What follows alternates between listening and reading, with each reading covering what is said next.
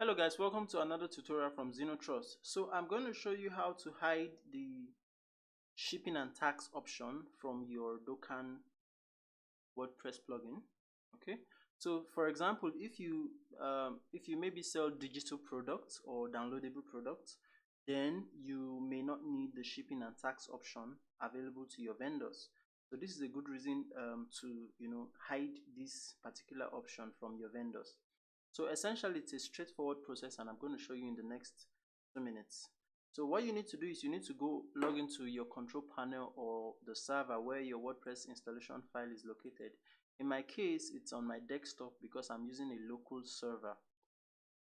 What I want you to do next is to go to wp-content and then plugins, and then within the plugins folder locate your Dokan Pro folder, and within that there is a templates folder and there is the product folder. So next there is this file called product shipping content. What I want you to do at this point is to right click and copy this file. Okay, so basically you may not need to right click, you may just need to copy it from your server, but I am using a desktop, so that's why I right click. So copy this file essentially and locate your theme folder. So this is my theme and my child theme, and within the child theme folder I have this Dokan folder I created, and then there is a products folder within it. So I'm going to right click and paste this file here. So product shipping content.php.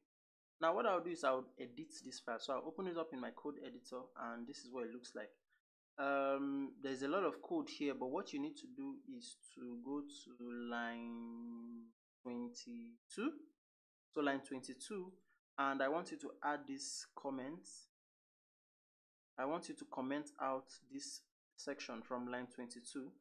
So this is how you comment stuff out on this your page, and what you need to do now is to save, and then let's go and see. So this is shipping tax just after specification. So I'll refresh the page and let's see what happens. So as you can see, the shipping and tax is out of the picture. So essentially that's how you delete that feature from your vendor dashboard. Okay, supposing you have digital products, but if you actually sell hard products, then you may not need to remove that feature. Instead, you may need to modify it such that it's easier for your vendors to use. Okay, but thank you so much for watching this lecture. Subscribe to my channel for more tutorials on Dokan customizations. See you in another one.